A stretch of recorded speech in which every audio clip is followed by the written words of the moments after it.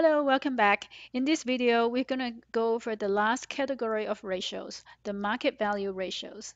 In the previous videos, we look at the first four category of ratios. And by now, you have assembled a very rich set of data and information about the firm. So together we have looked at the short-term solvency of the company, is leverage, efficiency, and profitability.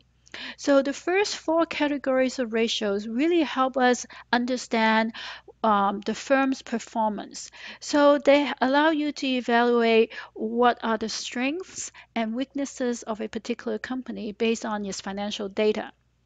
However, there's an important difference between a good company and a good investment. You can have a company that is a terrific company, but it may not be a good investment because all the other investors already know that this is a good company and therefore they have driven up the price of the stock. So you could be paying a very high price for a very good company.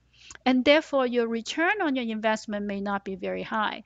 On the other hand, a lot of times, if you are a value investor, you may actually specifically seek out companies that have recently underperformed, but maybe on the verge of coming back, and your stock price is currently very, very low.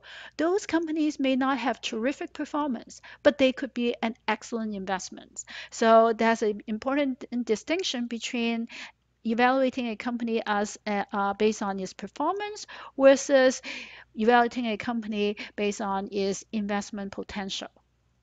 So this last category of ratios, market value ratios, tells us whether or not a company is a good investment potential. The first of these ratios is price earnings ratio. But before you dive into that, notice that all these ratios for market value ratios, the first two, all the values are stated on a per share basis. And that's because as an investor, you're seldom buying the entire firm. You're more likely to be buying just 100 shares or 1,000 shares of a company, but not the entire company. So we need to convert those values into a per share basis. And the term that investors use sometimes are not the same as the term that is used in accounting.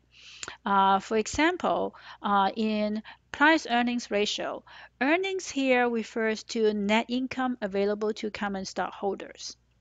And the market to book ratio, the book value here refers to the book value of equity. So you will find in your in your balance sheet the value for common equity. But if you are looking for book value, you will not be able to see that. The term book value here actually refers to the value that is stated on the book, and the book here is the balance sheet. Another thing that I want to point out is the term price. Price here refers to the market stock price. And incidentally, the term market value also refers to the stock price. So this is the market value or the market stock price.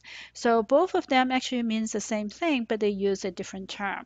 So again, these are market value ratios. So in a sense, what they are looking at is a market value or the stock price as the numerator, and then a book related value, so either is net income from the income statement or common equity from the balance sheet in the numerator and the denominator. So now let's take a look at how do we convert this total book value into a per share basis. In this example, we have assumed that the market price is $75 per share. So again, here notice that market price also refer to market value or simply the word price. And the number of shares outstanding for this company is 20,000 shares. We're going to convert this into the two values that we need to convert into a per share basis is net income. For net income, we're going to convert that into earnings per share. So income and earning means the same thing.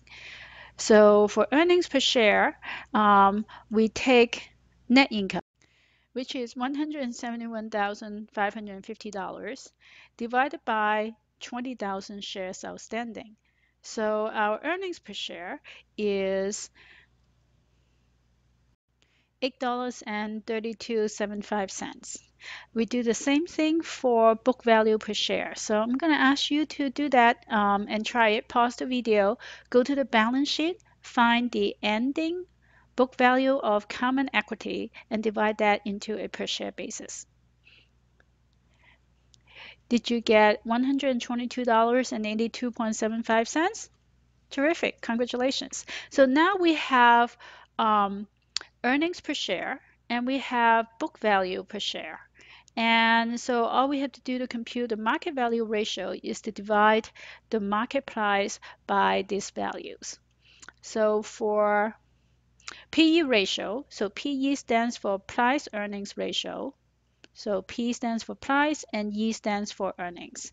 So the price earnings ratio is defined as the price per share. So in our case, that's $75 divided by the earnings per share that we just computed, or $8.3275, and we have a PE ratio of 9 times. And you may say, well, what does this number mean? Well, what this number mean, again, we have to compare it to the industry average. And as you become an analyst and as you become more familiar with the stock market, some of this number will make more sense to you. So based on the general knowledge I have about the stock market, in general, the price to the PE ratio is about 16. And more recently, the PE ratio has hovered around 20 to 25. So this is very low, 9 times. What that means is the growth prospect for this company may be very, very low. On the other hand, it may mean that this is a relatively cheap stock. The next thing we're going to look at is the market to book ratio. So we take the market value, which is again is $75, divided by the book value per share. And we have 0.6106. That means the market value is only 61% of the book value of this company. This is, as I said, this is very, very low. And if you look at the balance sheet, you may want to take a look and see, well, what is the quality of the balance sheet. And in this particular company, most of the balance sheet items are tangible items. So this may be a very value stock. This stock may be undervalued. It has very low growth prospect, extremely low turnover, so very inefficient. But the market is also undervaluing it. So this is an example of a potentially valuable purchase. So this could be a good investment opportunity of a stock that is not very glamorous. For some of its turnover ratio and growth ratio may be very, very low.